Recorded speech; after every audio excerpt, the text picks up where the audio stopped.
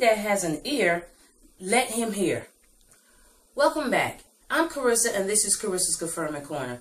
And today, we're going to talk about when you can't hear God. Now, I know a lot of us experience this, especially of us that have a strong relationship with God, as seasoned Christians, where you go through those dry spots where you can't quite hear God like you used to.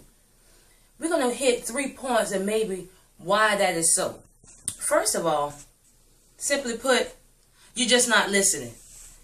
You have so much going on around you, so much noise and commotion that you can't hear God.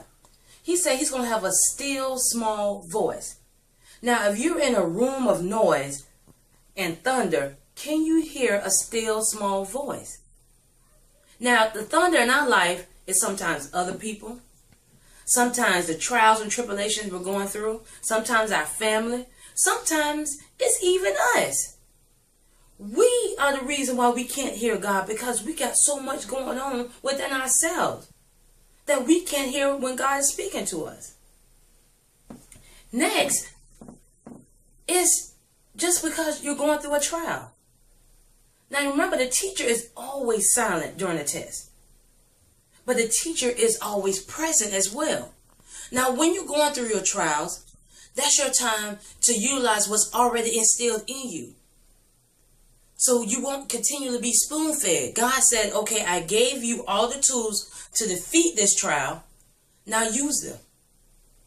Don't just always wait for him to say, okay, do this and do that, when it's already in you. Now, just like when you were in school, when you took the test and you gave it to the teacher looked over and be like, okay, try that again. That's how God is with us. We're going to keep going through that test until we get it right. He's still there guiding us. We just got to listen. We just got to know it.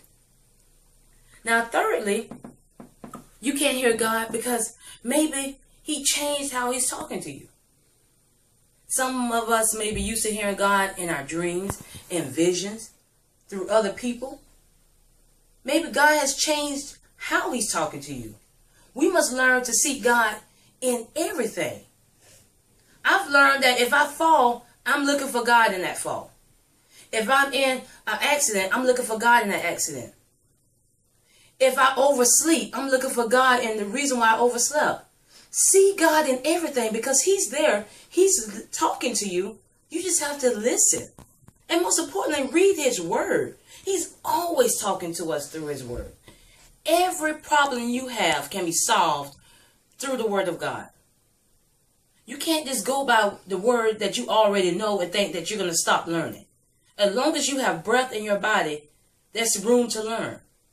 There's something that he needs to tell you. I challenge you to seek God in everything you do.